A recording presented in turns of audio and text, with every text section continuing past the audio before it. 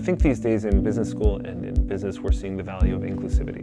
And I think the question is why? Why are we putting such a big emphasis on inclusivity? There is sometimes a tendency to think that there's a moral obligation to put an emphasis on inclusivity, to make sure that we're giving others an opportunity, so we're not just sort of getting the same set of people in successful career tracks. To me, inclusivity is simply the opposite of exclusivity. Inclusivity means that you're literally you're unlocking the door for people and you're letting them come in, but you're still letting them come into your house with all your stuff.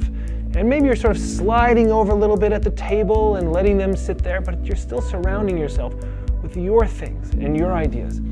That's not the same as valuing the people that are coming through your door. I was volunteering with some orphans in Nepal, and I got there and I found that they were all playing with cars that they made. And these are cars that they took sticks and they had rubber bands and they cut up old flip-flops, everything they found in the garbage, and they made these cars. They didn't look anything like cars, of course.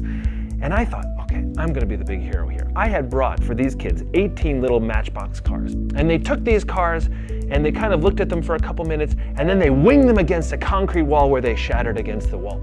And then they brought me back the pieces and they asked if I could fix the car. And I said, well, no, I can't actually fix that car. It's now completely shattered. And they ended up going back to their stick with their little rubber band and their flip-flop. And it was an interesting moment for me because I realized in that moment that maybe, just maybe, my car wasn't actually better than their car. Maybe just because it cost more and it was more technology went into it, maybe it actually wasn't better than the little car that they created out of trash. I mean, after all, for them, it took a lot of innovation to make that car. Ultimately, it's still imagination. It's not like the car I gave them they were going to get in and actually drive. It's still all about imagination. And I got the first little inkling that maybe my values, maybe my ideas weren't the right ideas, that I had to find a way to impose on other people, and especially in other culture. Maybe even among the orphans of Nepal in the middle of a civil war, maybe they had something of value that I wasn't seeing. Maybe what they had was actually more valuable than what I brought. That's what inclusivity is to me. Inclusivity is not just opening the door. Instead, it's valuing, it's seeing what they bring, even when it looks strange, even when it looks different.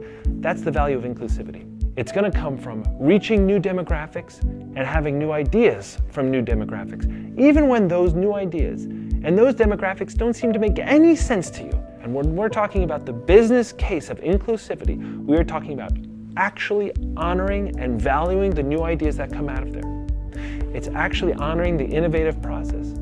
It's actually looking at what they've brought in that looks so radically different and finding the value in it, even when you are holding it up against something that looks so useless. Even when you have a beautiful Matchbox car that's gone through decades of innovation to get there, versus this little car made of sticks and rubber bands and cut up old flip-flops that you found in the trash. Maybe that's something where the value is somewhere beyond where you think the value is.